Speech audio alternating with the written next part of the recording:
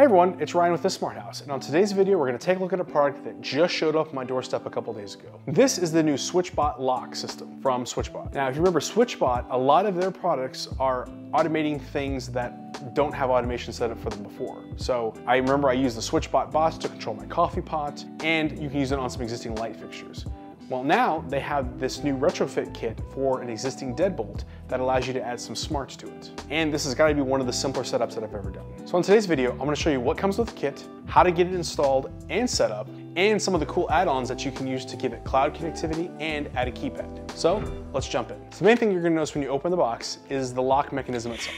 Now this system is a retrofit where you will fit this over your existing deadbolt. It comes with 3 different adapters that allow for different sizes of deadbolt heads that you can fit it over. And it has this interesting little mechanism that allows it to align even if you can't get the alignment perfect. Now these locks run off of 3 CR123 batteries, which are pretty large, but you'd have to have enough power to be able to turn most deadbolts. Also included in the kit is this small magnet, which is used for the lock to know if the door is open or closed, so it can send you an ajar alert. You cannot see the door open status inside of the app, probably because of battery limit. Also included is one of these SwitchBot tags, which can be used with an NFC-enabled phone to trigger an automation in the SwitchBot app. So you can stick this somewhere, when you wave your phone over it, opens the app up, turns the lock on or off. And finally, you get some extra adhesive and a cleaning pad to clean the surface before you stick it on for a nice strong fit. Now quickly, let's talk about how this lock works. Now if you remember the other SwitchBot products I've talked about in the past, the primary communication protocol is Bluetooth. So this system will work entirely without a hub. You can actually just buy the lock, attach it to your door, and be able to control it using your phone. Obviously your phone will need to be in range of the lock for that to work. Now if you want to use the lock when you're away from your house, or with a third-party app like IFTTT, Google Assistant, or Alexa, you'll need one of their hubs. So if you have the hub, you can use the method I showed you in my last SwitchBot video to be able to pull data and control things via the API. So this means you can integrate this with Home Assistant. It's not directly integratable with Home Assistant, but if you follow that video, it's pretty simple to set up. All right, so now that we know how the system works, getting it installed is a snap. So before you stick the lock to the door, the first thing you want to do is hold up each of these adapters to your lock and make sure you have the right size one that'll fit snugly. Now I'm going to look at 3D printing one of these to get an exact fit so it fits tighter, but for now my lock will take the medium size just fine. Once you find the right size adapter, go ahead and snap it into the lock and remove all of the tape, including the tape in the battery door. Now if yours doesn't have any tape in the battery door, you'll need to open up the battery door, pull out the batteries, put them back in again to reset the lock. Then you're going to want to hold the lock unit up to the door, align it, and then make sure you can easily turn the thumb screw on the back of the lock unit and it will turn your deadbolt. If you have problems with this, make sure you check your alignment. And also, if your lock is old and it is difficult to turn, this may not work for you and you may risk breaking the lock mechanism. So before you get started, make sure your lock is nice and clean and has a nice smooth throw. If, like me, your lock doesn't fit the first time, you can use these adjustment pieces inside of the battery housing to push the plate out to give yourself a little bit more room before mounting the lock. Once you're sure the lock mechanism is going to work fine for you, you can go ahead and remove the sticky tape on the back of the lock and stick it back in place on your door. Once it's stuck in place, make sure that you can turn the thumb screw freely and it locks and unlocks the deadbolt.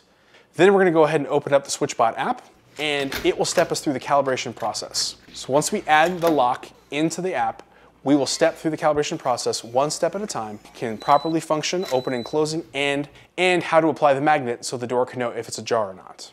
So once the lock's calibrated, test it a few times in the app and make sure it works out where you want it to. Now if we go into the application, we can change a few settings like automatically locking the door when the door is shut, which in my case I won't be using because that would end up locking my kids outside when they go out to play. You can also set notifications like door being left ajar or door staying unlocked for too long. So now that we've seen how the lock works and how to get it installed, let's talk about one of the optional accessories. Now there are 2 different versions of the keypad. Now these will communicate directly with the lock over a secured Bluetooth connection. This is the regular version, and there's also a version that has a Touch ID or fingerprint scanner on it. This one can either be unlocked using the code or an NFC card that is included in the box. Now there are 2 options for mounting these keypads. One being the traditional screw mount using the back plate here. It comes with a hardware kit which contains the screws and anchors needed to mount this to a wall. Now this back plate slips securely onto the back of the keypad. Also included is a handy template guide that you can stick on the wood frame before you install it.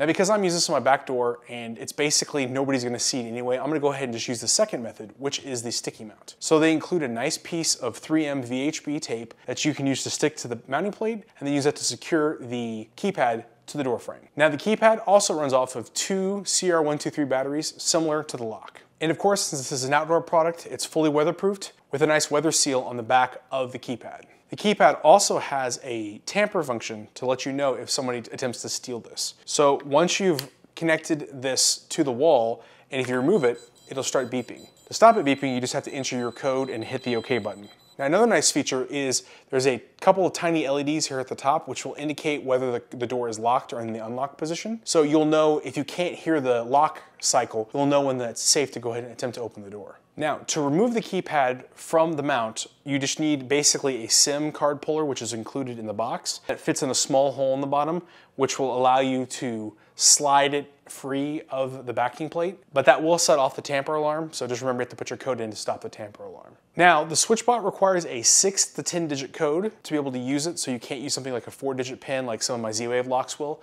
So you do have to have a 6-digit pin, or you can use the included NFC card to make unlocking even easier. So once the keypad's installed, you can both control locking and unlocking from it. Now, if you're outdoors leaving and you want to lock the lock, you just have to press the lock button on the keypad.